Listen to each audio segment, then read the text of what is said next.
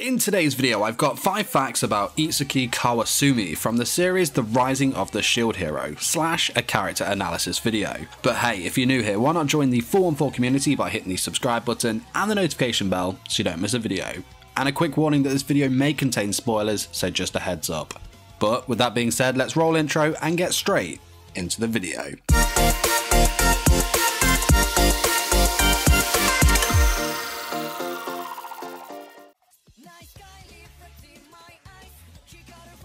Itsuki is one of the 4 legendary heroes. He is a male human and is 17 years of age. Height-wise, he stands at 163 centimeters, which makes him 5'3". He has very light brown, short and curly hair and golden green-like eyes. Though Itsuki looks like the youngest of the 4 heroes, he is actually a year older than Ren, the sword hero, who is 16.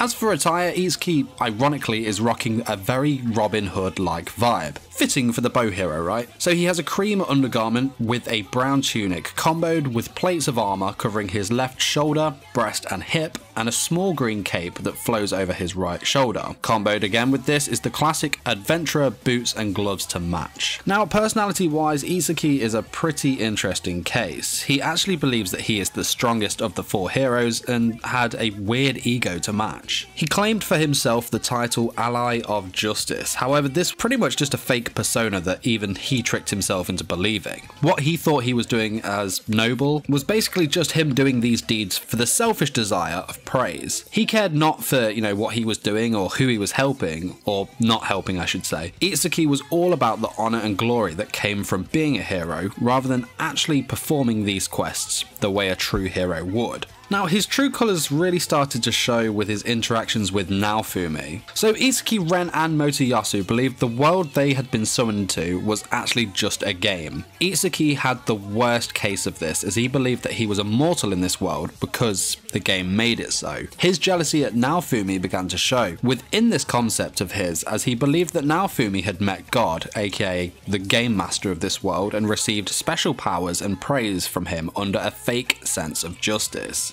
Now, this of course drove Itsuki to play the justice card himself and would overly use the phrase. Not only that, but he refused to listen to anyone else and was consumed by this fake sense of justice he had self-concocted. It was arrogant, self-sided and completely delusional. So Itsuki, basically in a nutshell, is stuck up, desires praise, and is of course gullible. He's the kind of hero that waits for people to be in a crisis situation before acting, and would make excuses about his abilities to cover up the fact he was only acting out of the reward of praise. In fact, Naofumi once said to him, "I thought you were better than this. My evaluation of you has dropped." This of course enraged Itsuki, so much so that he actually took a shot for the back of Naofumi's head.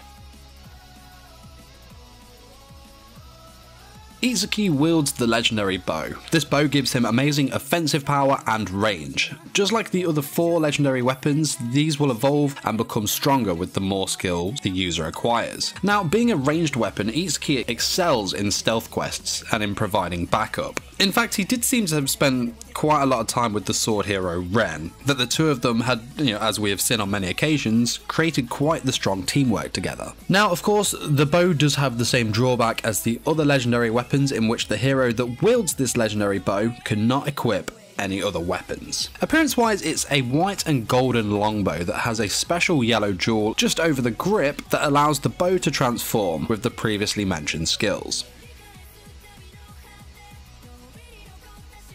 Itsuki's Japanese voice actor is Yoshitaka Yamaya. He has voiced other characters such as Tomohito Sugino in Assassination Classroom, Tatsumi from Nariagari Arigato, Itsuki Tadano in Ace of Diamonds, Okisuke Mikuni from Aldnoah Zero, and more.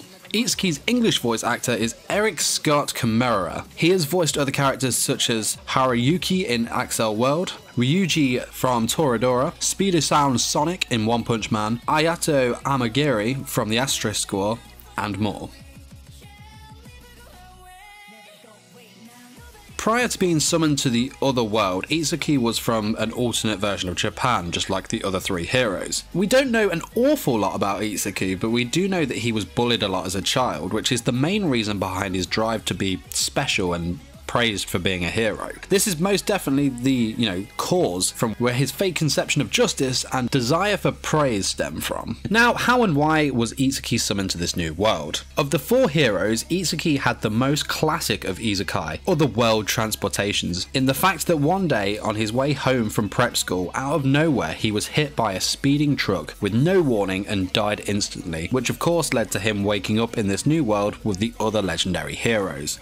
I'm willing to bet a pretty high price that he was wearing a tracksuit too. I know we saw him in a school uniform in episode 1, but his death is just too isekai for him not to have been wearing a tracksuit, surely. And fun fact, Naofumi is the only one of the 4 legendary heroes that did not die prior to being summoned to the new world. I know. That being said, make sure you check out my videos on both Motoyasu and Ren to check out their backstories. Pretty interesting stuff.